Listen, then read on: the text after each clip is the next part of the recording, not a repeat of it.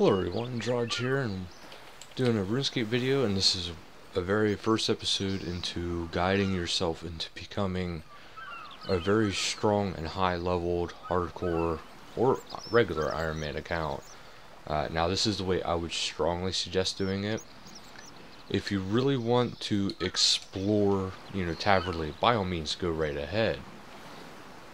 Now, this method, even though I'm not level 1, level 10 in hit points, this method is probably the best bet if you want to get the most XP the safest way without needing to spend, have to worry about getting a lot of items the traditional way, going out and getting it and fighting for it. But now this way is actually very simple. From the starting point, just head a little bit south to here and sail. This will take you to the dungeoneering spot, and there's a very big reason why I suggest doing this right away for hardcore especially, and that is this way you can get your stats up there to the point where you can skip a lot of the low level stuff that really is kind of just a pain in the butt, and it will actually be scaled a bit better than current skills actually, well, most current skills actually are. Not to mention there is a few things like, you can go over here and start the sagas after you start unlocking them, but that I would just do it for like completion, because after the first completion, after you get all the rewards for it the first time, the rewards aren't really worth it after that. However, this is actually where a lot of the good rewards will come from, and there's actually quite a few reasons why I suggest doing it this, go through dungeoneering. And I would actually suggest getting your dungeoneering to level 90 before you actually just go out into the actual Gillinor, exploring all around. People would say going out to RuneScape, but it's just like, well, they call the world Gillinor, so let's just call it Gillinor. But that's just me. But I would suggest getting to level 90. And here's my reasonings why. By level 90, you should be able to afford the Bone Crusher, which is a very useful tool for combat and for other activities. Herbicide, very useful for combat again because of the drops, especially if you don't want to keep constantly picking up your herbs. Now, keep in mind, it doesn't clean the noted herbs, but it'll clean the herbs that are just dropped. So you'll still be able to get the ones that are noted, and then also if you take note from my first money-making guide into the Throne of Miscellanea and Treasure Hunter, you're going to want to do this because, well, you'll get a lot of your herbs that way, actually, is what I meant to say. Sorry about that. And then summoning for the Charming Imp, you'll have your Charming Imp, you'll be collecting. He'll collect all of your charms for you, unless you just tell him to keep the charms, and then you can get a small portion of the XP, which again is very useful if you don't feel like having a large amount of charms in your bank.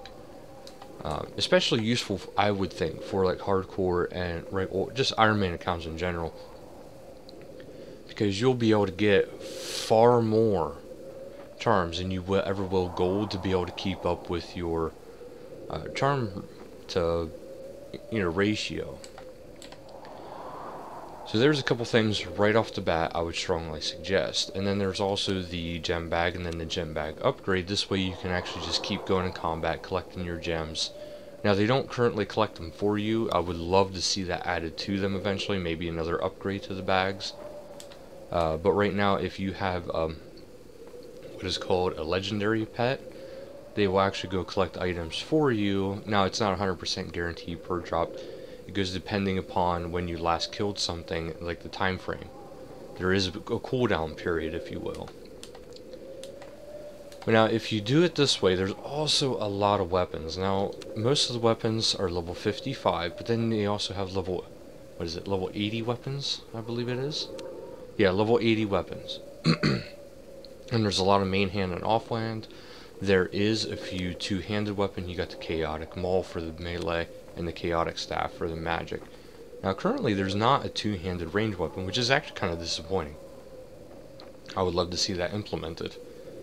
But no, there's currently not that. But then you also have the gold accumulators, which if you're at a lower level, collecting a lot of the gold that gets dropped isn't really worth it. You know, to take the time to stop and go collect it. Because you're talking maybe at most like, you know, 500 gold coins, and it's actually not even that, it's more like 5 to 10 for quite a while, and then eventually you start getting like 500 and then maybe 1,000. But once you get into the higher levels and you can start fighting the higher creatures, you're getting anywhere from, on average, 5 to 15,000 per drop. Now, I would use these only for one thing only. If you know the creature on average drops small amounts of gold. If it drops like 15,000 gold, don't bring this with you, because you'll burn through it. And if it's 15,000, you're going to burn through it really fast, when you could just take an extra 5 seconds and go pick it up yourself. Use it for the creatures that don't drop that. Leave it for the creatures that drop, you know, the 1 to 5,000 gold coin drop range. Leave it for that one, actually. Now, there's a few other items in here, but those are the most noteworthy items. I mean, there is a Tome of Frost, which can be useful, but it's primarily useful for the desert, which actually, when I go to make my agility guide for the money making, is actually going to come in handy. Which I'll explain when it comes to that video, because it'll make its worth to you if you plan on doing that route just for the money. The anti-poison totem, honestly, by the time you're level 60 defense and 70 herb lore, well, more of the 70 herb lore, by the time you're around that level for herb lore, there's a good chance you're already going to have started an invention, and there's a good chance you're already going to be able to make the Venom Blood perk, which, if you haven't done invention yet, the Venom Blood perk prevents poison damage. So there's really actually not really much point to the anti-poison totem, even if they do make it a pocket slot item. Pocket slot item. Slight, yeah. So even if they do that, it's not really going to be worth it. So try to actually avoid that unless you really just can't figure out invention and you really want a way to protect against poison. But right now, it is a shield item, so keep that in mind if you do want to use that. There is plenty of necklaces, there is a few hand items like this. The mercenary gloves, range level 73, so I mean, it is actually decent, but that's up to you if you want to use your tokens on it. I personally wouldn't suggest it. Now, the biggest reason well, there's a few reasons why I suggest going this way first. Not only, especially for the Ironman accounts, you know, this way you can get the levels you need so you can actually start doing bigger stuff sooner. But you can get your weaponry. But also, once you hit level 90 in dungeoneering, you will then unlock the player-owned ports, and you can actually start on that. And through the player-owned ports, you can get even more gear for whenever you hit level 80. And there's a magic, melee, and ranged armor set. And it's really good armor. I believe it's tier 85 if I remember correctly. So if you want to do yourself that favor, you know, just go ahead and if you can stay focused on it, stay focused primarily on dungeoneering, because it'll actually really help you boost up your levels faster. And then by the time I got out of here with my first one, I got myself the chaotic staff, and then, you know, I had a very powerful magic weapon, and I was at level 80 magic. Well, I think I was a bit above 80 magic at the time, so that enabled me to go and do what is called the Bars Brothers. Now, for an Ironman account, that is actually a big deal, because the Bars Brothers drop level 70 gear. So well, they don't drop it. You have to get to the chest, and then you can get it. And I'll actually do a video too, showing them, because they actually are decent profit, and they're very good for invention XP, because the gear is actually kind of easy to get. So that I would suggest doing it this way. Now, also, I mean, as you're going through, don't neglect to do your challenges. Oh, lucky me, I got delve into Demonheim. Now, if you have the capability of getting into the rune crafting guild, I would strongly suggest, getting the Viswax whenever you get these, and using it to extend your tasks. This way you can get 2 dungeons, and then you get twice as much XP. Granted, you have to do 2 dungeons, but you get a lot of XP from these. So I would strongly suggest that if you actually can. Otherwise, I would actually suggest, do some normal dailies. Like right now, I would suggest getting this Liskillian pieces. Make sure you do enough skilling for that. Currently, right now, if you're an Ironman account, the double XP doesn't really apply to you, so don't even worry about it. Sorry. Pulled a muscle on my neck and it kind of hurts.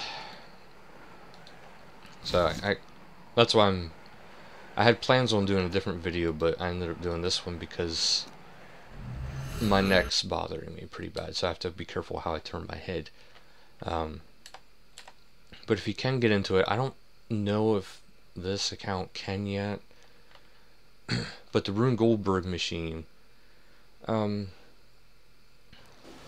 worry so much about getting the maximum Viswax you can, because I mean, you're doing it per day. Yeah, level 50 rune crafting, and I'm level 34. Yeah, don't worry too much about getting the perfect amount, because you can get 100 per day. And be honest with yourself, are you really going to use that much per day? Especially if you're an Ironman account. If you're an Ironman account, you're probably not going to be going through that much of it. Just go ahead and, get your regular stuff you would actually get. So that is my strong point to this, is do dungeoneering as much as you can until you hit level 90. This way you can start working on your ports. You can start unlocking the different scrolls, and it'll help build you up very, very fast. Now I know I don't have it yet unlocked with mine. That's because I did actually take a break back in, I believe it was June, July-ish area. So I should actually be a lot further ahead than what I am, but I did take that break, so I'm a little bit behind. Yeah, I mean, do your normal activities, like do the daily quests or daily challenges, if you can. I mean, obviously, if you're an Ironman account, some of them are going to be harder than others. Pick and choose your battles with that. But that I believe is going to be my first and strongest recommendation, is doing dungeoneering. There is a few other things that I would strongly suggest doing, but it's going to take some skills to get leveled up, so you're going to be wanting to do this anyway. And as you are doing dungeoneering, I actually have a setup that I would strongly suggest doing for it. If you're in a clan, of course, be mindful of others, when it comes to, how you cap, because a lot of clans, they want to keep their clan citadel to tier 7.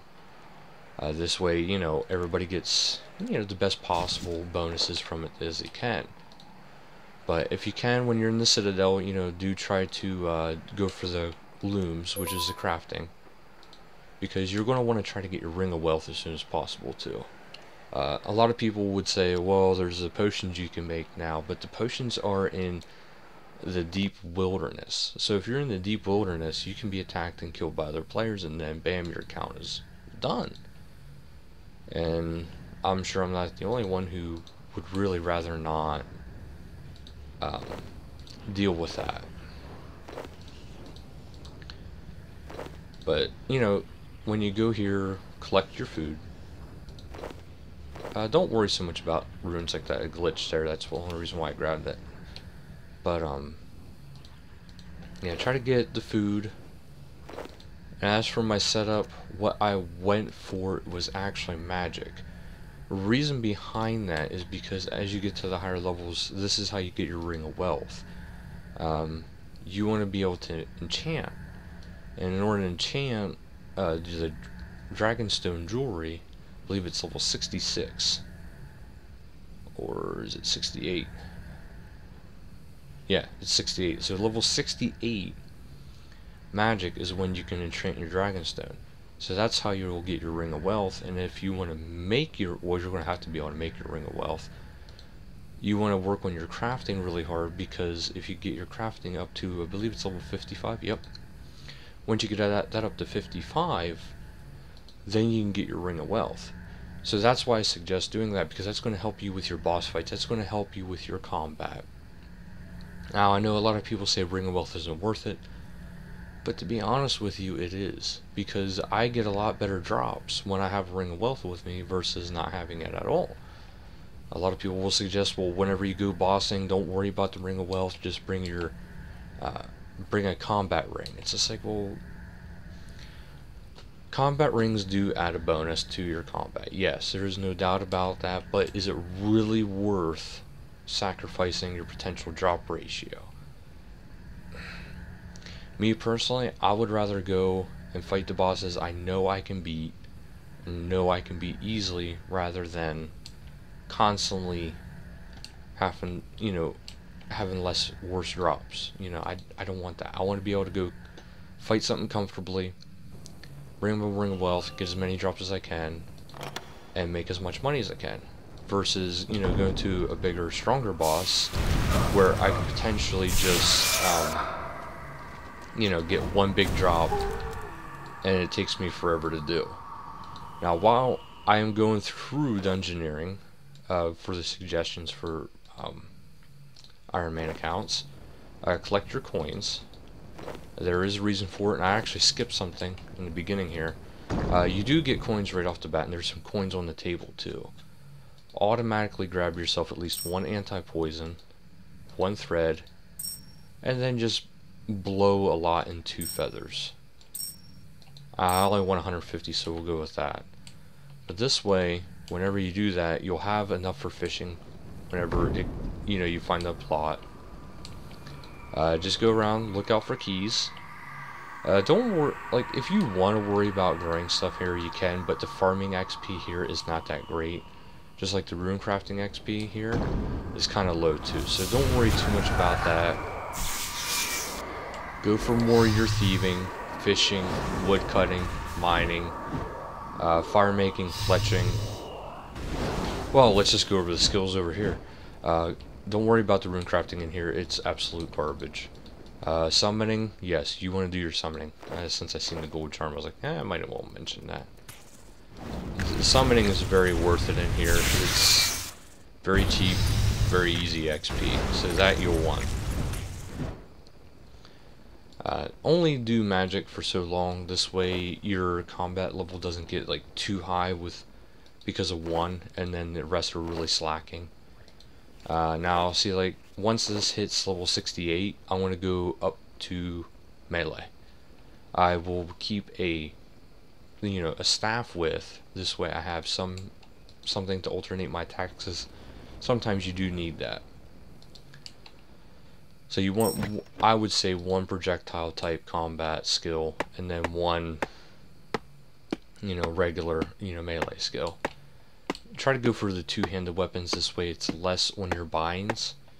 I realize I'm using a main hand and off hand, I know, so I'm probably sound a little hypocritical, but it's just the fact that right now I'm trying to get myself established. That was luck. I had no idea that one actually had the key. That was just pure luck. As you're going through, collect the charms equivalent to where you should be, whatever level you would need. Construction, don't really worry too much about that, because there's not really much construction in here. Yes, there is a few things you can do, but it's not a big deal. Dungeoneering, of course, that's what you're already doing, so there's no point in really explaining that. Let's see here, what else? Agility, there's nothing to really buy in here for agility, but do the plots when you can. Get the XP when you can, basically. Herb lore, you can get some good herb lore XP in here, but I kind of just don't like doing herb lore. So that is up to your discretion.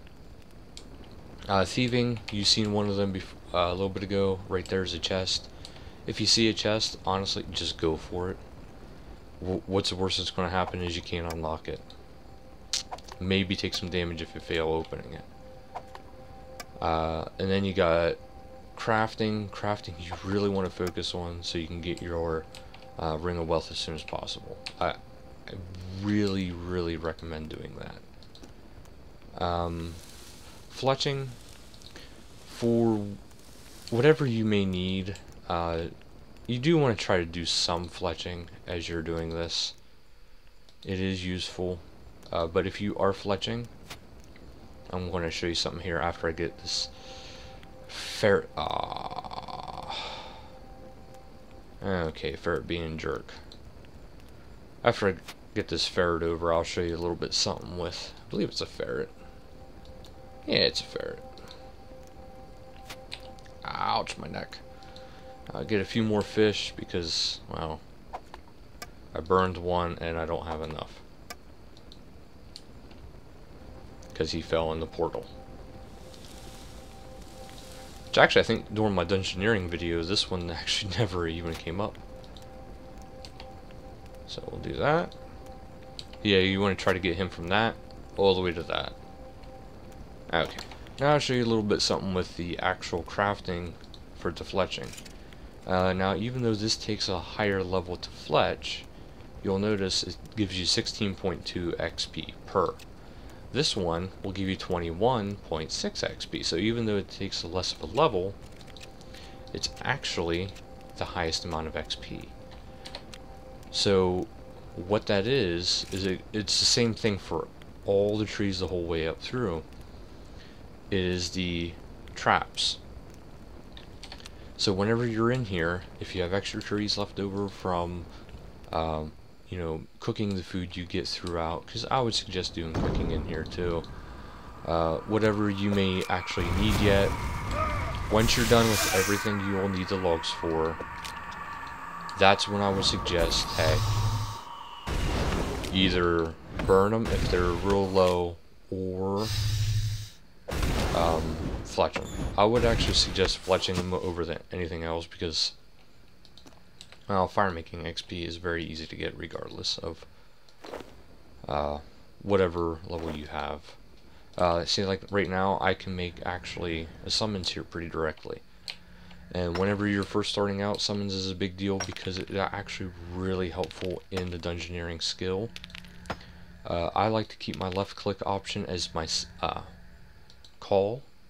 This way, whenever I'm going through a dungeon, I have it hotkeyed and I can just hit the X button. Ooh. So I can actually make another one above that, which is with the Marmora's ore. So I can actually make an even better one, which is, it's giving me 43 XP now. So it's just like, why not, you know? Why skip out on easy XP? Ooh, don't forget your, yeah, always be mindful of your keys. But yeah, that's why I suggest this way you can get started with your Ring of Wealth, and for very easy XP with very little effort, really. Because if you die in here, oh well, you'll just start back over at, you know, the spawn point. You know, if you die in here, it's not a game over death, it's a safe death. So try to take advantage of that and use the dungeoneering skill to the best of your capability that way. That's actually the main reason why I suggest it. The other reasons is for, you know, of course, getting dungeoneering to level 90. This way you can get your port started. This way you can get going towards that good gear. And then also so you can get your Ring of Wealth going. So you're going to need your magic and you're going to need your crafting XP to go up. Now, another reason why this is actually very useful, especially for an Ironman account, is your mining and smithing. Because I'm sure, as a lot of you may have noticed, mining is kind of a pain because it fills up your inventory very fast. Well, in dungeoneering, everything stacks, except for like cooked items or made items. So all my Marmaros ore is actually just stacking and building up. So at the end of the dungeon, after I kill the boss, I can just, you know, go back to the center room, use up all my supplies, and then I got all that XP, which is scaled a lot better than the current mining and smithing. And so that'll help me get towards my invention XP. Yeah, so back to what skills I would suggest. Slayer is just as you find the creatures occasionally and get some Slayer XP. Hunter, unless you absolutely have to, I wouldn't really go for it, because like you can trap some of those creatures, but to me it's not really worth it, because it's kind of a pain to constantly, you know, be making more than letting them go, and, you know, whatever. Divination I wouldn't do in here. It's actually scaled just as good outside as it is inside, and there's more benefits for you if you do it outside of dungeoneering. Mining and smithing, like I said, big part. Do it. Fishing and cooking, do it. Really good XP in here for those two. Fire making, if you don't want to do fletching, do fire making. Simple as that. But fire making is so easy to do regardless if you're in dungeoneering or outside of dungeoneering. Just it depends on if you'd rather do that or fletching. Wood cutting, definitely do it. Farming, I'll leave that up to your discretion. Personally, I wouldn't grow anything. If you see some things like the solve weed or higher, if you want to go ahead and pick it to get yourself some farming XP, go right ahead. But the farming XP in here is kind of crap, so I wouldn't really do it myself. Summoning, you already know, I strongly recommend doing summoning in here. Invention is currently not in here, so you can't do it regardless if you have it unlocked or not. So that is my first video in being able to do a strong hardcore account or a strong Ironman account to get yourself started. Granted, yes, afterwards you're going to have to do a little bit of grinding, get your gear up there, but overall it's worth it. So thank you guys so much for watching. Until next time, later guys.